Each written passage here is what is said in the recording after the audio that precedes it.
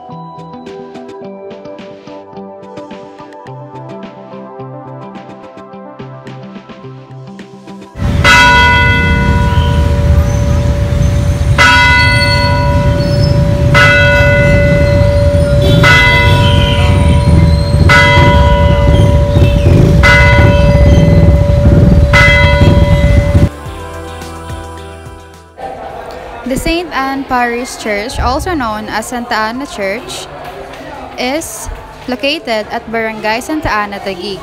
It is situated next to the Taguig River and across Plaza Quezon, where the statue of the late President Manuel L. Quezon was erected when he was still serving as the President of the Republic of the Philippines. St. Anne is the patroness of the church.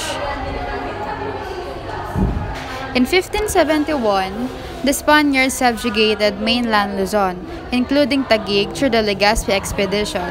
Between the years 1582 and 1583, Taguig became part of the Encomienda del Tondo and was under the headship of an alcalde mayor, Captain Vergara. Taguig was eventually established as a separate town in 1587 and was declared a parish with St. Anne as its chosen patroness.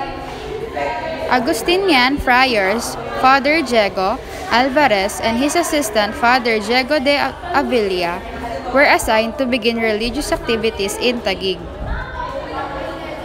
The first concentrate church for use of the faithful was built by Fray Hernando Guerrero in 1609. However, the 1645 Luzon earthquake caused it considerable damage. In 1848, Fray Andres Diaz began the construction of the new church complex. This too, unfortunately, was destroyed by the tremor of 1882. To continue administering to the spiritual needs of the faithful, a makeshift church was used until the construction of a permanent one. Construction of the present church started during the term of Fray Patricio Martin in 1883. He, however, did not see its completion due to his early demise. His successor, Fray Guillermo Diaz, continued with the project and saw its eventual completion. During the early American period, secular priests of the Archdiocese of Manila succeeded the Augustinian friars in Taguig. The first of this was Father Silvino Labo of De Paz. He was followed by Father Vicente Estacio of Tipas, who oversaw the installation of the church Sawali ceiling. Father Gerdo Maximo completed the rehabilitation of the church. More improvements in the edifice were undertaken by the Augurio Huta and Monsignor Emmanuel Sunga in preparation for the parish 400th anniversary in 1987. The current parish priest of St. Anne Parish Church is Reverend Father Renier Noel N. Lorca.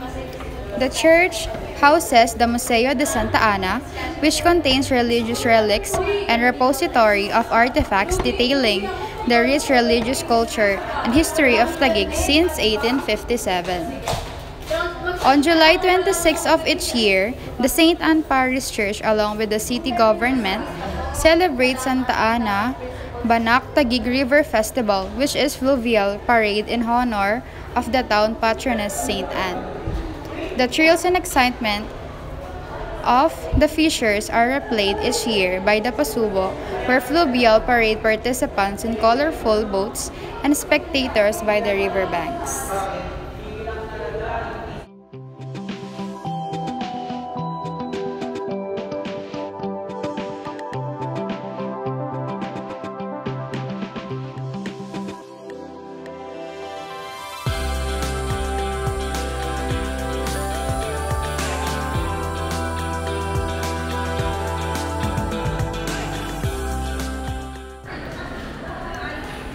Welcome to Cimborrio.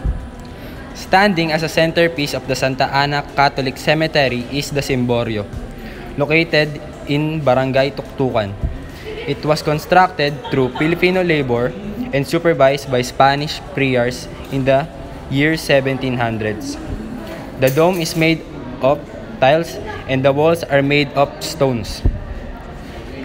The Cimborrio is an impressive elevated mortuary chapel reached by a wide, flaring staircase and ringed by an elegant balustrade.